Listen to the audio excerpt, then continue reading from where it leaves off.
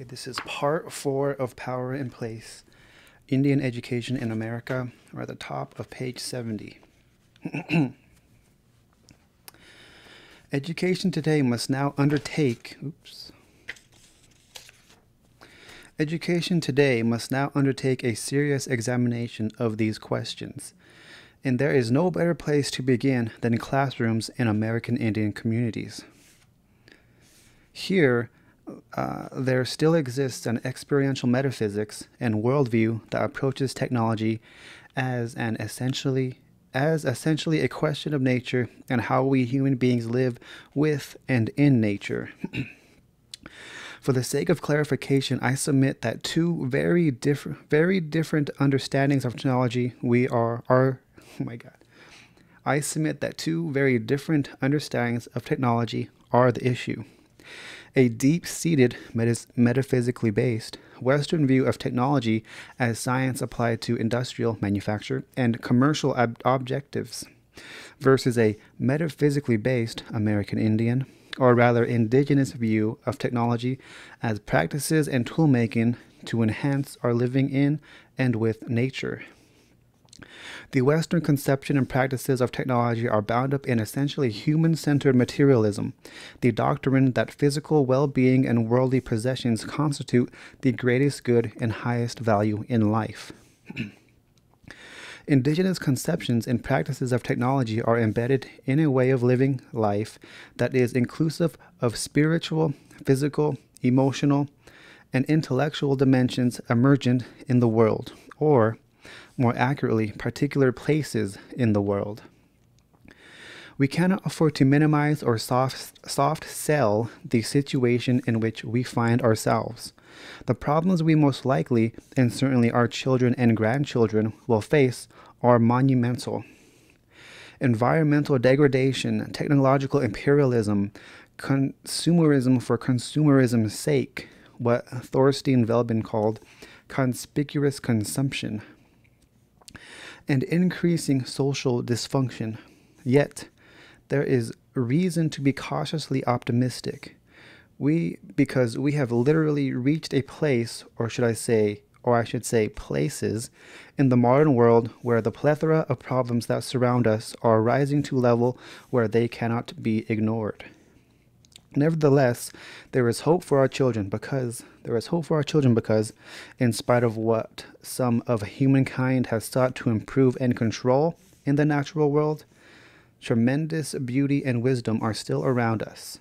The challenge of indigenous education is to expand the ability of children to experience the world they are a part of as their home, an environment or refuge of happiness with hard work, and love with respect. We can and must educate generation of children who find hope in the landscapes and ecologies they inhabit. As we make great strides in ecological knowledge at the beginning of the 21st century, the problem human beings face today is simply summed up by the following question. What exactly is the ecological niche of human beings? Although scientists have painstakingly sought to classify and analyze all the other life forms on our planet, it strikes me as odd that they have spent so little time considering just where our, human beings, niche might be. Many of us human beings have sought to distinguish ourselves from the rest of nature, but to what end? What purpose? Human beings in modern Western civilization have historically identified culture as the primary feature distinguishing us from other animals, specifically tool-making or technology. And language have until very recently been thought to clearly demarcate us, humans, from them, other animals. Some of us have found great solace in thinking of ourselves with our culture as above other humans, as above other animals, and the natural world in general. It is this human cultural context that must be placed in a broader understanding of natural history. If we are to understand ourselves and within our culture, technology must be very scrutinized. Indigenous American Indian traditions, we believe, are our best guides for reassessing technology, for they represent practical ways of seeing technology as a part of nature. It is difficult for many adults in modern American industrial or post-industrial society to understand that the natural world, and to be precise, local ecosystems, ought to play a major role in determining the technologies we employ. The examples are so obvious in hindsight. I repeat, in hindsight. What we do well to pause before we leap headlong into bioengineering utopia, we are presently being promised. Living close to the confluence of the Kansas and Missouri rivers for the last 3 decades, it has been interesting to watch people's reaction in the 1990s to having, within the span of several years, 2 500-year floods. Dams and levees, while good for urban development and large agribusinesses, are overall ill-conceived given the degradation of riparian ecosystems and water quality, not to mention the flood damage and costs to the federal government. Dakota anthropologist B.A. Medicine has discussed the destruction to sustainable Dakota agricultural practices that ensued with the damming of the Missouri River on the Standing Rock Sioux Reservation.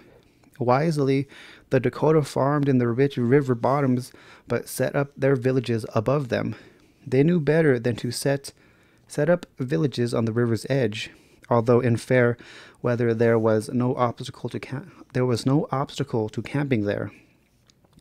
No synthetic fertilizers were needed, for when the floods came, as they surely would, the soil would be enriched and replenished. Likewise, there were no damages to human-made dams, levees, and domiciles. My friend and colleague Cynthia Annette, a riparian ecologist, likes to say, rivers have memories. No matter where we, humans, want them to go, they remember ancient paths. The Dakota knew this and chose to live in a manner that respected their Missouri River's memory. The counterpoint to this understanding is the U.S. Army Corps of Engineers, who have never met a river they could not dam. Compared to genetic engineering, building dams and levees to control rivers ought to be relatively easy, but rivers are hard to control. All the variables that combine to produce the incredible flooding, we are now told, could not have been predicted. In short, nature and the rivers had their way. The notion that technology can translate into control of nature is, as stated earlier, nothing more than, to borrow a phrase, if turnabout is fair play, a mythology, although a very modern one. This paragraph is called Technology in the Big Picture. Bridging gaps in technology and culture. This was the theme at the 1998 Hazardous Waste Research Conference, where I suggested to scientists and engineers they address this problem by first acknowledging a complex set of interrelations in a formula I called TC3. Technology, community, communication, and culture are intimately related. Try to imagine any one of the 4 existing among human beings without the other 3. You cannot.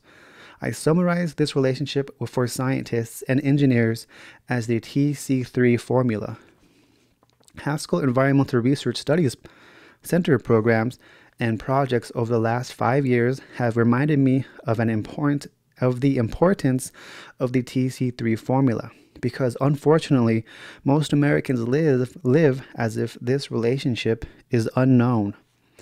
That we speak of gaps in or between technology and culture is crucial, for it is symptomatic of a serious obstacle to understanding.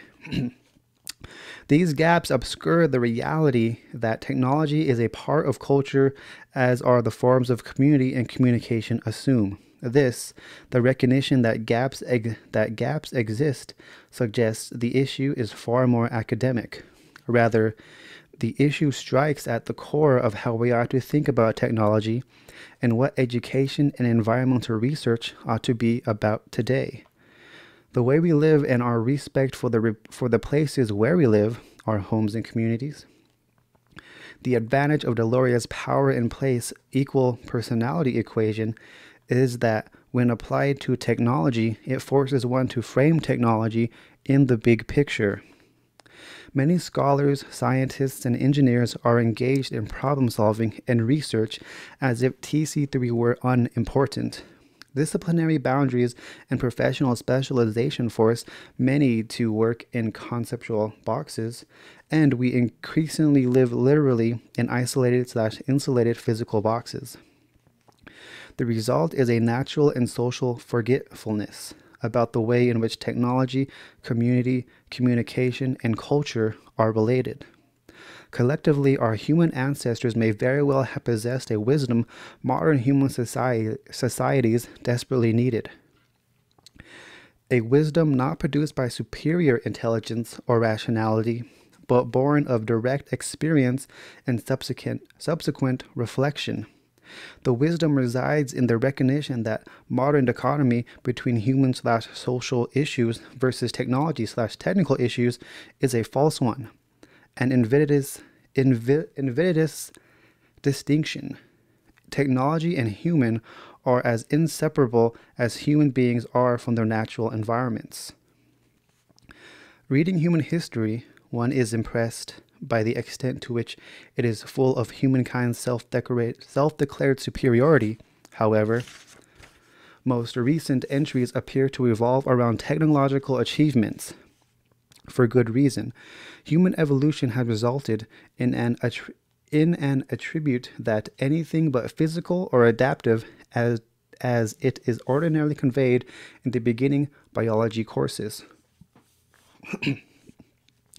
Our uniqueness as a species is found in the ability to use technology to live in environments that would otherwise be largely uninhabitable by humans and the societies on which we depend. Our capacity to manipulate environmental elements to compensate for our physiological awkwardness is what nature has given us two-legged persons to work with to secure our lives. It appears natural selection has not selected us for a particular niche or a place on the planet, but has selected traits that have allowed human beings, with the use of technology, to adapt to different places and environments on our Mother Earth. Central among those traits is our sociability or social nature. Unlike the social dimension found in many animals, for example, big cats, wolves, bears, dolphins, and of course higher primates, our physiological awkwardness dictates a necessity for tool-making and manipulation absent among other animal species. This is less a sign of human superiority than a sign of biological difference. In my mind, this explains why in our traditional indigenous ways of speaking and praying, we so often describe ourselves as pitiful beings. Humans depend on many good relations and relatives to live and survive in this world. Hardly superstition, just ecological fact. Nature, nurture, and technology are intimately connected. Our American Indian societies understood this profoundly important point. Our evolutionary past has not made human beings superior, but merely different. We identify our culture or social sphere as what distinguishes us from other biological life. But with respect to other humans, this is less a case of absolute uniqueness than an issue of degree. Elizabeth Marshall Thomas has demonstrated this in her wonderful book, Tribe of the Tiger.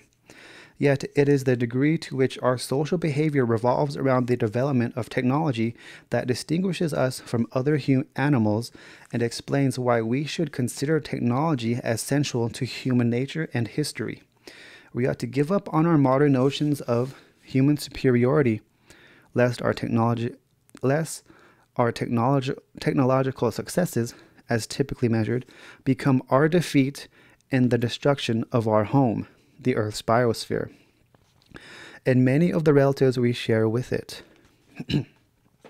From primitive tool making to the advent of modern machinery, our primary goal was to fashion material culture, clothing, shelter, utensils, and so on, that provided a social and cultural adaptation to environments and places.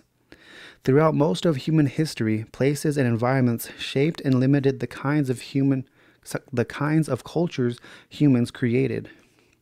Places, technologies, and cultures were inextricably connected. Inextricably connected. Deloria's power in place equal personality equation, or P3, formula makes for a spatial metaphysics of experience. The TC3 expression, technology, community, communication, and culture, is an attempt to identify the natural culture feature of human beings. P3 and TC3 are not rigorous mathematical equations. Rather, I think of both as symbolic expressions that can serve as mnemonic devices that preclude thinking of technology, or for that matter, any of the key features of human culture as outside of nature. Our biological and geographical diverse natural environments shaped how we lived. Our livelihood activities, shelters, clothing, and much of our symbolic non-material culture, Keith Basso's book, Wisdom Sits in Places, brilliantly documents the extent to which Western Apache history is less about time than places, or what might be called a sense of place. New technologies has given humans the ability to reshape environments and geographies to accommodate comfort and convenience. And we are increasingly preoccupied with the physical rearrangement, manipulation, or engineering of natural environments. John Locke set out the rationale for this mode of living 300 years ago. In Locke's philosophy, the rest of nature existed ultimately for humankind's benefit and convenience. It was a short step to reason that if natural environments do not meet our human standards for comfort, convenience, and aesthetic beauty, we ought to change them to do so. Modern technology allows us to do precisely this, but at what cost? I believe the cost is a growing absence of a sense of place for human communities and correspondingly modern culture, which are literally groundless. 30 years ago, Vine Deloria Jr. described modern societies as rushing to create an artificial universe. Vine Deloria may be one of the few non-technical scholars unsurprised by discussions about artificial intelligence, globalization, and virtual realities, communities, persons, and so forth. Human beings fail to experience the world as our ancestors did, and as many of my living indigenous elders do, because our technologies increasingly insulate us from direct experience and the acquisition of experiential knowledge from natural environments. Automobiles, television, air conditioning, and computers, to pick 4 obvious examples, result in human convenience, entertainment, comforts, and escape from incredible drudgery. But I interact less directly and physically in time and space with other human beings and the natural environment because of the ease, comfort, privacy, or isolation, or relative isolation with which I can use these technologies.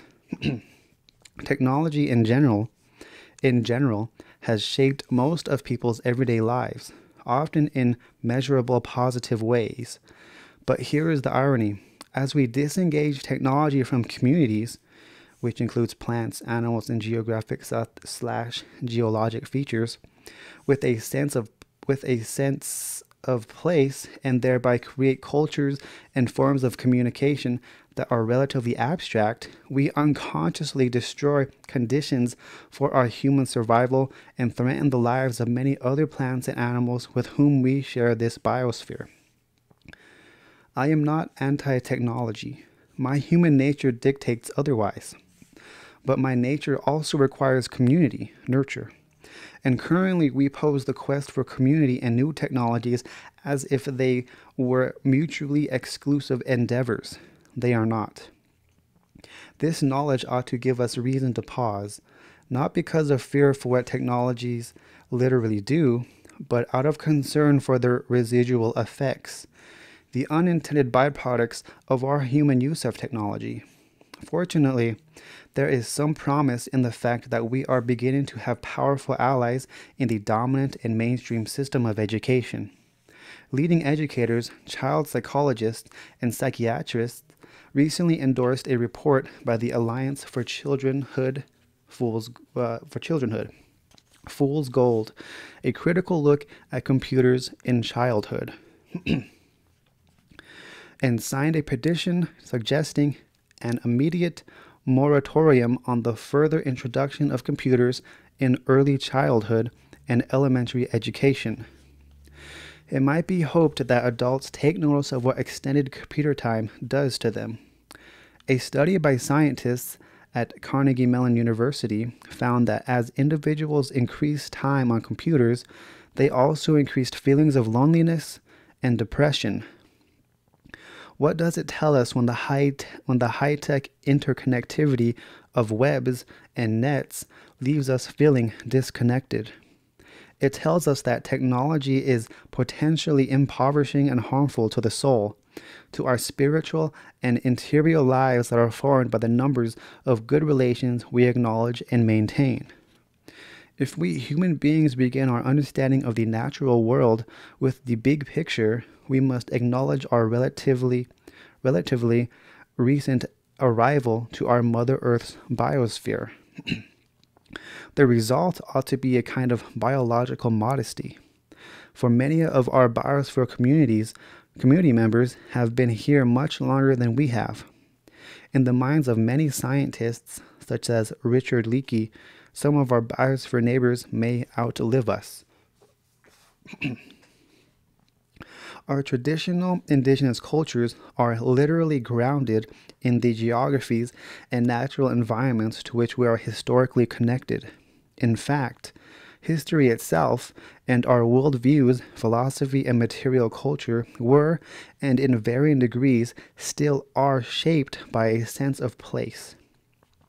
If human beings continue to live as if ecology and evolution have given us a privileged place in the natural order of things, our human history may very well be a footnote in the life story of our Mother Earth. It would be an ancient coyote story, writ large, if the technology human beings used to ensure our physical and material comfort and convenience resulted in no place to live on this planet, an ultimate form of homelessness that resulted in our extinction. We can bridge the technology and culture gap if we are willing not only to acknowledge the TC3 relationship, but also to change the way we live. Human survival and the survival of many of our relatives may depend on it. Okay, this is Chapter 9, Transitional Education. Education has a transitional function of moving individuals from one status or connection to another. In the old ways, we used to mark these transitions by giving the individual a new name, a name that would more accurately summarize his or her achievements. Today, we award certificates, diplomas, and degrees to mark each step the student takes. But education itself is transitional. New theories and concepts are continually intruding the established patterns of teaching and institutional organization so that the experience of education changes radically from generation to generation. For American Indians, there is an additional element to be considered because Indian school systems are at best transitory. There is no predictability in the actions of Congress that would reassure the people that a decent education will always be available to them. Indian education is conceived to be a temporary expedient for the purpose of bringing Indians out of their primitive state to the higher levels of civilization. Presumably, when this ill-defined status is reached, there will be no more use for special programs in Indian education. The goal of much of the modern education seems to be socialization. That is to say, with some few exceptions, we are training people to present an acceptable profile to the corporate industrial world. Our undergraduate degrees actually certify that the student has a smattering of knowledge about a number of fields, is fairly well acquainted with one particular field, and can accommodate himself or herself to institutional life. We pretend otherwise, but this goal is what we actually have in mind. Indian education is somewhat unique in that it has always been premised upon the idea of assimilation without regard to socialization. From the very beginning, first missionaries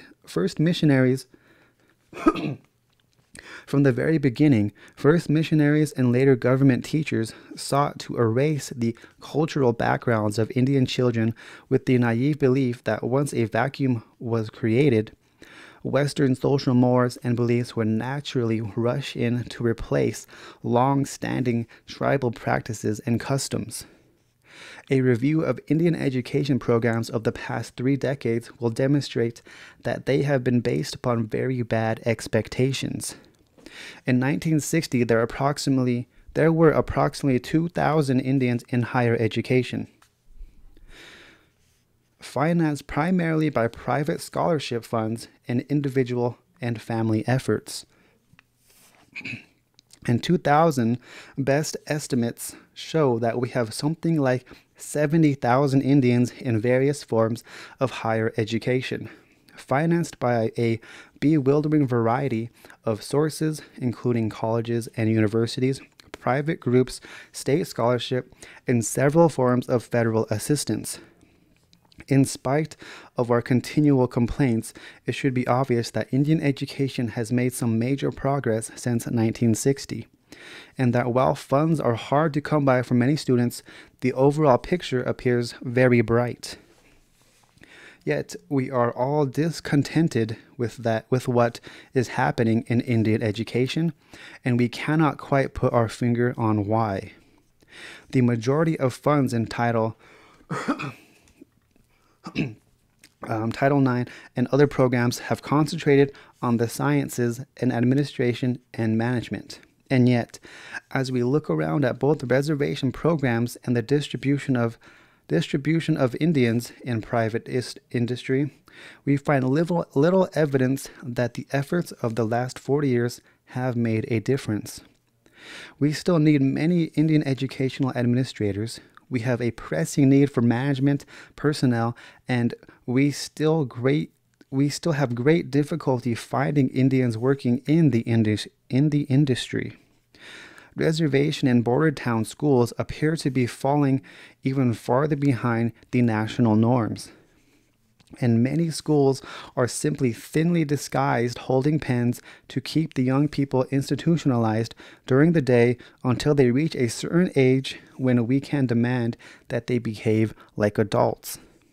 The outbreak of devil worship on some reservations and the growing drug problems on others demonstrate the inadequacy of the present situation. This paragraph is called, "So what problem are we actually facing and how do we deal with it?" Education has generally been misunderstood by its practitioners. It is defined as both process and content, and it is exceedingly difficult to tell from educational behavior and philosophy whether or not the educator is making the proper distinctions. We can divide Indian education into 2 basic periods, the period of content and the period of process. From the beginning of the Republic, in fact, from the beginning of contact, education was primarily a matter of providing content in ways of thinking and of things and new facts. From the Merriam Report of 1928 until the present, we have been living in the age of process. which is to say, we have been more concerned with how children learn than with what they learn. During the past 40 years, we have been exclusively concerned with how they learn and have almost studiously avoided asking what it is they are learning. This situation is particularly difficult for students who are studying science because, in most respects, science is content and not process. Is content and not process. Consequently, after educating Indian young people in schools and stress learning experiences, we suddenly place upon them the demand that they accommodate themselves to the scientific enterprise, which is to say, build scientific expertise on a secondary education that has very little content. The student has no choice except to attempt to learn the scientific curriculum as well as gain background in the mass of conflicting ideas that now passes for Western civilization. When the social adjustment from Indian community-based culture to non-Indian urban networking culture has to be made at the same time, many students adopt a very rigid posture concerning personal, group, and community values. Too often, they model themselves after the professionals in their academic field or their institutional situation. This adjustment then forces them outside their Indian circle and greatly inhibits their ability to draw from their own tribal traditions the lessons that could be profitably learned regarding both science and the social world in which they live. That we are producing any Indians in science at all is a tribute to the perseverance of this generation of Indian young people. Where then do we start to make changes in Indian education so that we can deal with the problems we perceive? Perhaps the first step we can take is to admit that education is transitional and that it has both a beginning and an end. Indian education must certainly begin within the Indian community, be it a reservation, small town, or urban setting.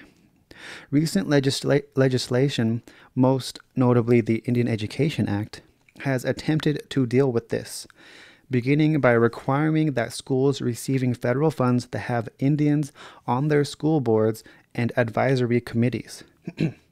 Here, Indians were placed within the process of education, but not allowed to determine its content. In Indian survival schools, Indians were allowed to determine the content, but were generally isolated from the process of education. Consequently, few schools at the primary and secondary levels have been able to do very much about improving education as a whole. When we look closely at the idea of transitional process, we must note that the goal or result should have been contained within the beginning and should flow directly out of it as the potential to be realized. The old Indians saw this necessity at once. The famous saying of Sitting Bull, basically that the people should take what is good of the white person and reject what is bad, assumed that the start of the Indians would begin in, and always have recourse to, their own communities and cultural traditions. The missing element here, or rather the conclusion that we always avoid drawing, is the context in which education occurs. Context is also the beginning. It is not only the place to start, it is the channel within which all other developments must occur.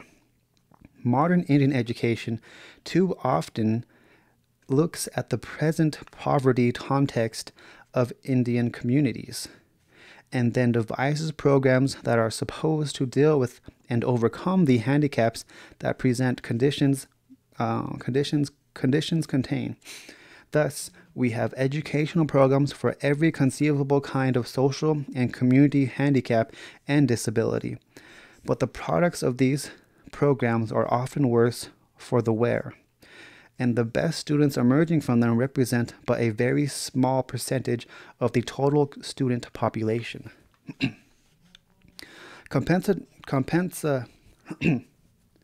Compensatory programs fail because they take the Indian context as the immediate conditions under which Indians live.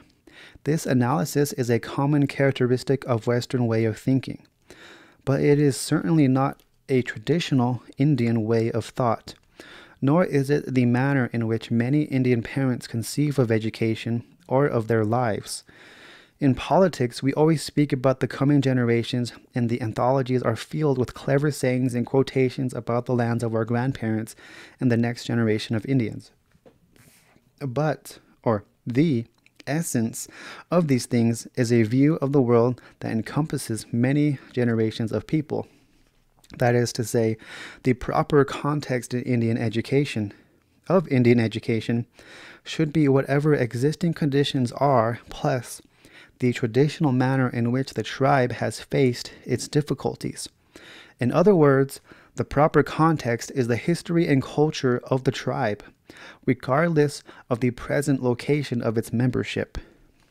We do not have good present examples of how Indian education has worked when the context defined both the content and the process of education, but the school systems of the 5 civilized tribes certainly functioned in this manner, and they functioned very well indeed.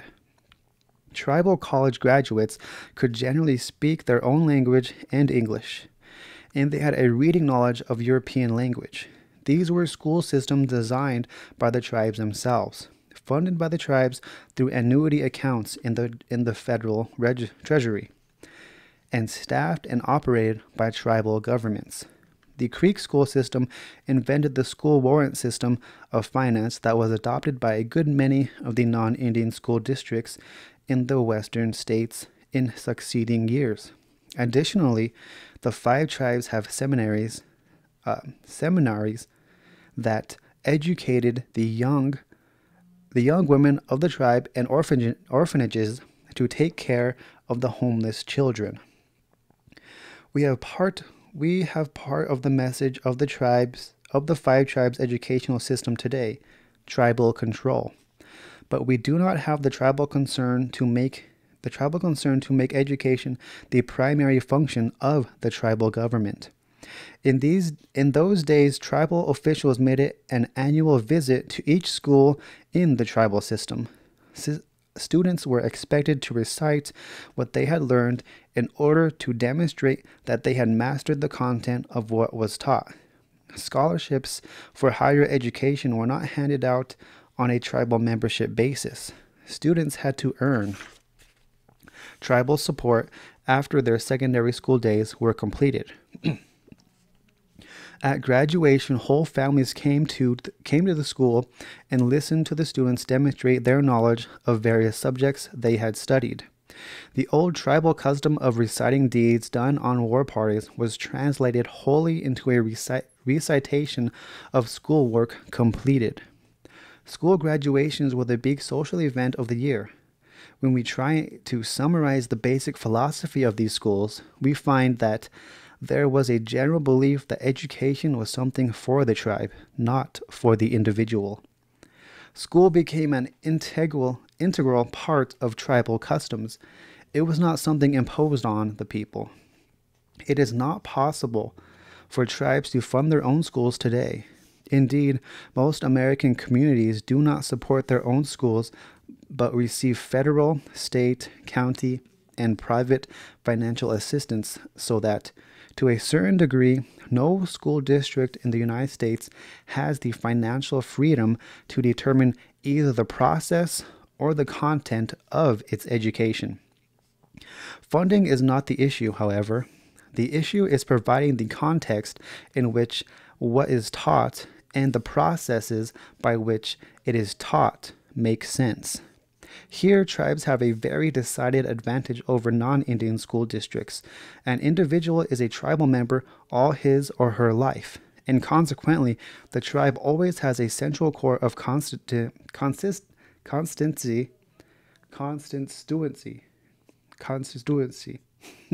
of people who represent the individual's interest. Non-Indian communities, on the other hand, are hardly what a person could truly call communities. Apart from small towns that have a greater resemblance to Indian tribes than to other non-Indian communities, most American cities and suburbs are merely places through which people travel. It is an exceedingly rare non-Indian who lives in the same town where his or her grandparents spent their adult lives. As a result, non-Indian communities are themselves in transition. That is to say, they lack context, and consequently, their educational programs are increasingly educating fewer and fewer people. Without a context, science quickly becomes a technology. The application of theory to practical use without so much as a thought about the consequences of the application. This process has been determining the fate of American communities for most of this century. But now, with increasing scientific knowledge, we are coming to the end of the period where we can thoughtlessly apply science. In the next decade, we will see a massive backlash by ordinary citizens against the use of technology for corporate and private profit. In defiance of the health and living conditions of people in affected areas. A quick reading of any magazine or newsletter devoted to ecological issues, civil rights, animal rights, or agricultural concerns will reveal the scope of modern reform movement. In short, for the first time since beginning of the American Industrial Revolution, which probably began in the 1880s, Americans are now trying to build a context in which the content of education will have some value. Indian education can exercise an enormous amount of influence in the future if we can place it once again within the tribal context. Almost every book now published by the New Age movement is crammed full of sayings by Indians to the effect that the earth's resources are limited, to the effect that people should have priority, and to the effect that there is an important spiritual dimension to human life. That human life has definite meaning that transcends the technological world in which we find ourselves. All of this attention is merely the exploration of non-Indians of windows into the Indian understanding of the universe. There is deeply held belief that by appropriating a few wise sayings of Indians, long-standing problems brought about by the misuse of science and greedy capitalism can be solved. But merely appropriating ideas only provides slogans, not understanding. Until the present time, the theory of underlying Indian education was that it would provide a transitional process for turning the Indian child into an acceptable citizen. Education thus moved from an Indian context into a condition where the original context, the Anglo-Saxon Protestant world, was itself eroding because it was adopting an education of process and not content. If we now see the fallacy in these processes and redefine Indian education as an internal Indian institution and an educational process that moves within the Indian context and does not try to avoid or escape this context, then our education will substantially improve. It will originate as part of the tribal perspective about life and pick up additional information on its return to Indian life. Establishing the Indian context in view of the absence of clearly defined tribal goals and philosophies can be easily done by present Indian students. The primary question they should ask themselves is whether or not what they are learning will have some meaning to tribal people. And the answer at first glance will be a resounding no. We presently do not know how to bring knowledge and information back to the tribe because we have not paid sufficient attention to the history and culture of our people. We have been deluded into thinking that there is no applicability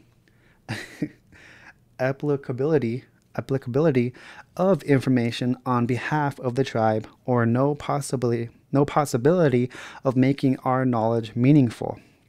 So we must use what we learn about the scientific understanding of the world to ask questions of our people about how our ancestors understood the world.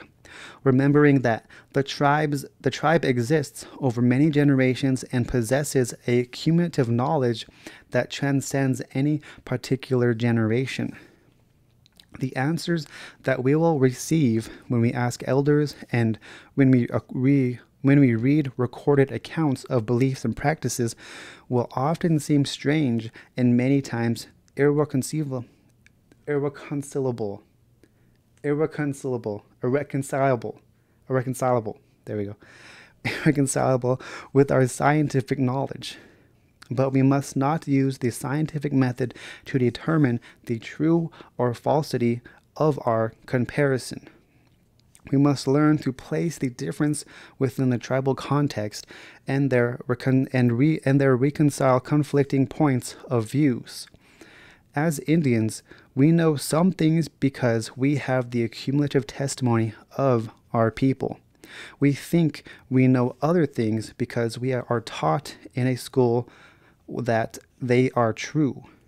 The proper transition in Indian education should be the creative tension that occurs when we compare and reconcile those two perspectives. Now we're in the chapter 10. It's called Indigenizing Politics and Ethics, a Realist Theory. Transitional education challenges us to establish a creative tension as we compare and reconcile, where possible, Western scientific knowledge and information with our own cumulative tribal wisdom, as we prepare to think about political sovereignty as an educational initiative. I can think of no better creative tension to explore than that between Western political models and an indigenous American Indian conception of politics and ethics. American public policy making and administration are informed by a whole set of principles and concepts entrenched in the worldview of Western civilization. They are based on principles, categories, and relationships. Oops, lost my page. Hold on.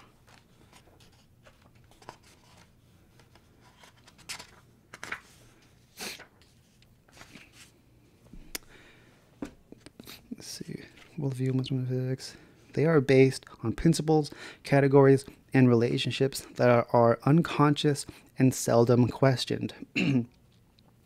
Unless we explore practical public policy issues facing American Indians from entirely different worldview, or more specifically, from a widely shared foundation, what Deloria calls metaphysics, of indigenous North American worldviews, we will continue to make many social problems worse. And we will continue to fall short of democratic promises far removed from classical social contract theory. Public policymakers, managers, scientists, and the general public might gain much by developing policies and practices for human societies based on an indigenous model of politics and ethics, which builds on an American Indian metaphysics of place and power. The indigenous theory of public policy making and administration offered here comes from what I will call a proto-scientific understanding of the natural world, an understanding based on human experience and empirical trial and error found in the cumulative testimony of our people. In order to understand this indigenously grounded theory of politics and ethics, three key premises must be explored and understood. First, public policy issues in Native worldviews involve consideration for the rights, or we might say more accurately, following Deloria, the personalities of plants, animals, and the physical features of the natural world. For example, land, air, and water, as well as our relationship among our humankind. This is not naive or romantic premise, for if considered with the full force of its implications, it will be understood as signaling a profound shift in awareness. In the eyes of most modern peoples immersed in America's modern industrial consumer society, it will, according to their Western worldview, entail an irrational sacrifice on the part of humankind. Of course, seen through the eyes of traditional native peoples, today's governmental policies, essentially natural resource and energy policies, seem unwise or unsustainable at best, and at their worst comparable to a biological holocaust.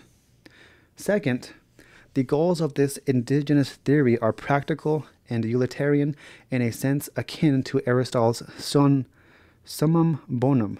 However, and emphasized above, the framework for the measurement of the summum bonum, or the greatest good, is not human society, but the ecosystem or natural environment that forms one political and ethical community in the broadest sense.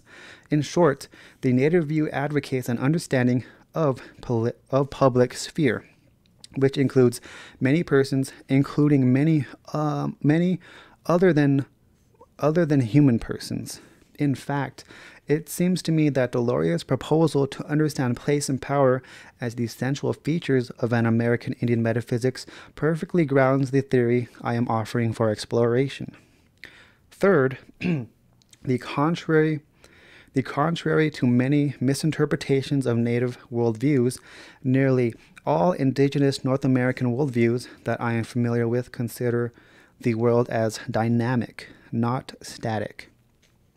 These views acknowledge the biological and physical principles of emergence, especially in their accounts of creation, which on the whole are much less anthropocentric and much more ecologically and evolutionary, albeit in a sense not reducible to popular genetic models, than classical Western accounts of creation, whether Greek, Roman, or Judeo-Christian.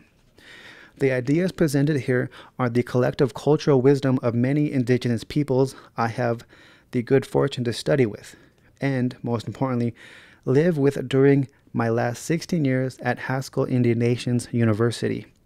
I am merely synthesizing what has become obvious to me and many other American Indian scholars, that a foundation for an indigenous practice and theory of politics and ethics exists.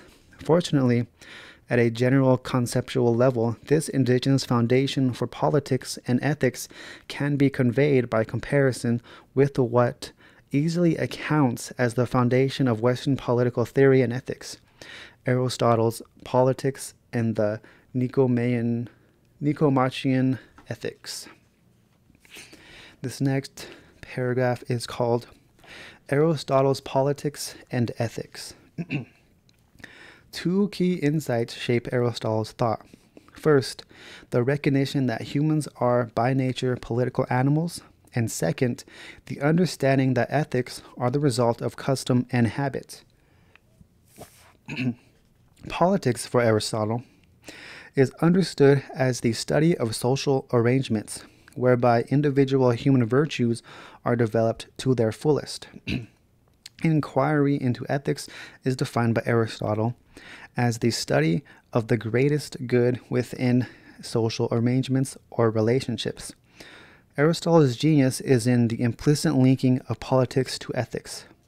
Aristotle correctly recognizes that human beings are by nature political or social animals, but this does not imply that human beings are, by nature, ethical in their behavior. If not born ethical actors, Aristotle rightly concludes one's ethics will be a result of learning through the experience in a community, through inclination by custom and habit. On this point, Aristotle's reliance on the formulation of values and beliefs through societal experience, as opposed to a system of ethical values produced through teaching or preaching, has a great affinity with American Indian thinking about the sources of ethics.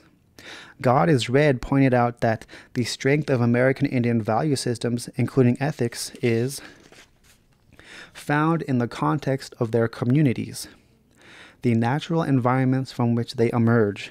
Aristotle's emphasis on the state, custom, and habit and the greatest good provides the basis for a comparison to an American Indian or indigenous conception of politics and ethics. In Aristotle's logic, all things move toward their natural end, that end being the full development of the essence of that thing, the revealing of its real nature. He contends the essence of being human involves our ability to reason. However, because this ability to reason, to make choices regarding what we ought to do, is only fully developed in the context of society, it is necessary that the study of ethics leads to the study of politics. Aristotle believed that a human being, either unable to live in or without need of society, must be either a beast or a god. He is not a part of a state. A social instinct is implanted in all men by nature. For man, when perfected, is the best of animals, but when separated from law and justice, he is the worst of all. Human nature leads to the creation of society, but the form that society takes is not determined by the nature of human beings. If it were, we would not see the diversity of social arrangements and phenomena throughout the world we today identify as culture. Aristotle's recognition of diversity in human virtue in various forms of the state also facilitates a comparison to American Indian politics and ethics. Aristotle's empiricism leads him to pose both human virtue and the structure of the state as complex totalities reflecting of each other. He never loses sight of the fact that virtue for human beings is manifold, with many different forms and specific practices composing the totality of what is understood as virtuous. His treatment of virtue as complex allows him to see that the state as the institutional embodiment of the greatest good, the summum bonum. For the greatest combination or sum of virtues making up the summum bonum can only be found in the state, which exists to allow all individuals to fulfill their virtue to the fullest, whether they be slave, servant, soldier, or musician.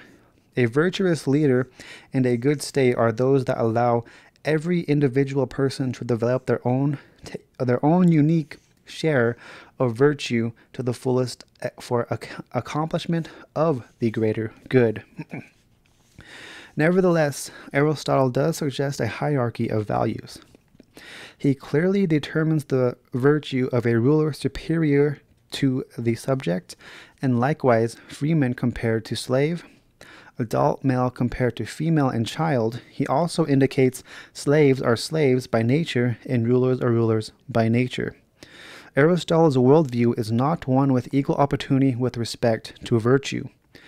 While his theory is at its weakest in the manner in which the complex totality of virtue is hierarchically divided, his idea that human virtue is complex and his hierarchical prejudices are clearly explained by the empiricism he adopts in lieu of following Plato's idealism.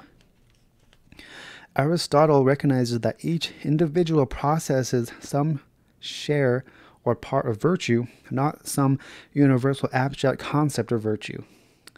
As no individual process is identical or all share of the complex totality that constitute human nature, society becomes a site where human beings is most fully recognized, because communities and ultimately states arise from the nature of human beings. It follows that the structures of communities and states must necessarily reflect the complex and diverse totality of human virtue.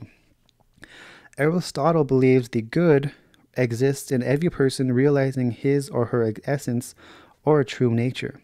Because every human being has a different share of virtue, which can only be realized in society, then the organization of society ought to be directed toward all members of society, each and every person realizing their respective virtues to the fullest.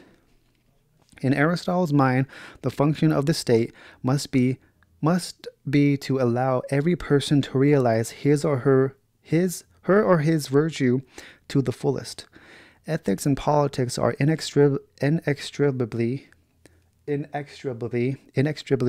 bound together. Aristotle's naturalistic moral element is implicit throughout this discussion of politics.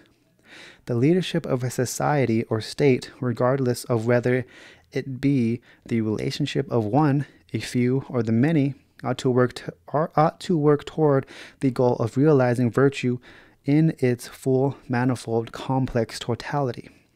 A complex and diverse totality of human virtues.